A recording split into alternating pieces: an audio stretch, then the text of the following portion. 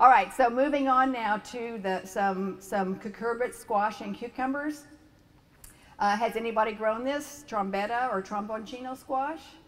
Okay, this is kind of fun. Has anybody had problems with squash vine borer in their garden when they grow? Okay, I do too. And so this particular squash seems to be resistant, slightly resistant, but also such a vigorous grower that it outgrows the squash vine borer. So it may still get in there, but it just keeps growing. So this is something I highly recommend. I got my seed from Renee's Seeds, and it's just called, it's an Italian heirloom squash. So you can harvest it green and immature and eat it like zucchini, or you can let it mature and it will just keep growing, and the skin will turn kind of a tan color, and then and then you can harvest it and save it and eat it like a winter squash.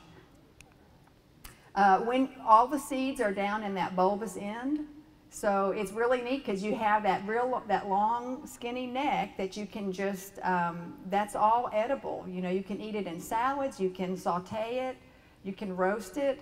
It also makes these really beautiful yellow blossoms. If you're into eating squash blossoms, this is a really good plant for that. But it is a vigorous vining plant, and you do want to grow it on some kind of a trellis, I think, or a fence. What's the flavor? Is it more yellow?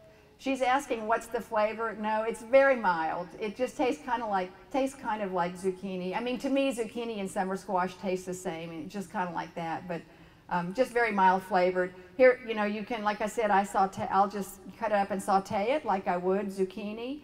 In that center picture, I was just olive oil and salt and pepper, and then I was just going to roast it in the oven. And then on that, the last picture, that is actually after it has matured all the way, and then I just roasted it like butter. It is a type of butternut squash.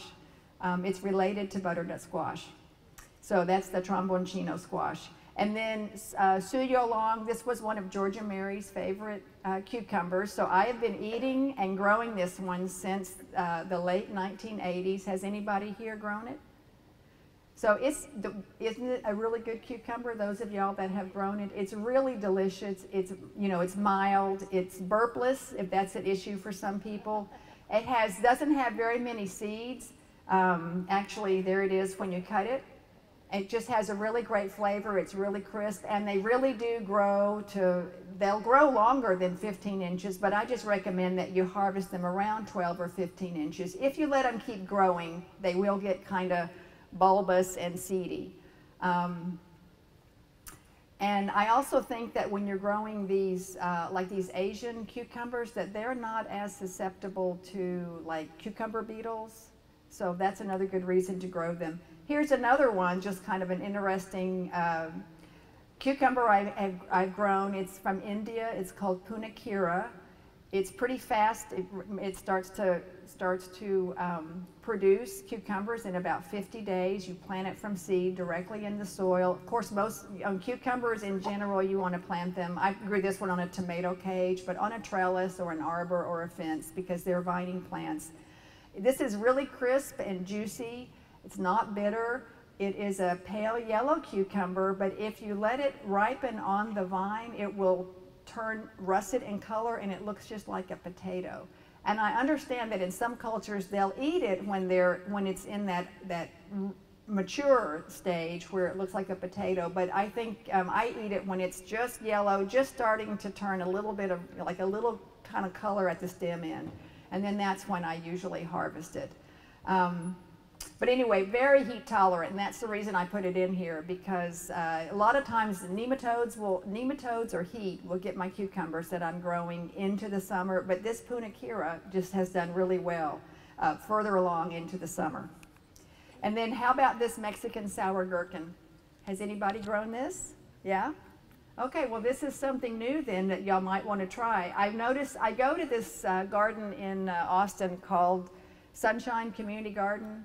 And it is a really great, most community gardens in general are a great place to go and see a lot of different kinds of vegetables being grown, because there's different, you know, ethnicities, different people that have different backgrounds and different food taste, and they find a lot of interesting vegetables to grow.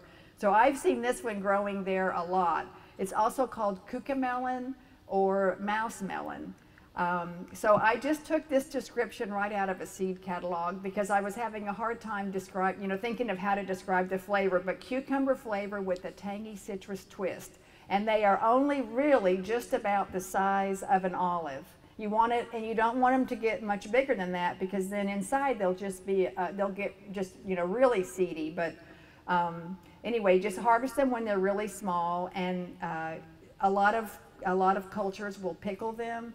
They can be stir-fried. You can just eat them raw like a snacking, or you can put them in salads, and they might look just like your little cherry tomatoes. People may be surprised when they put a fork into it. Takes about 75 days to harvest, but they kind of keep producing for a long time into the winter. Into the summer. So anyway, that's a real kind of interesting and fun vegetable to grow.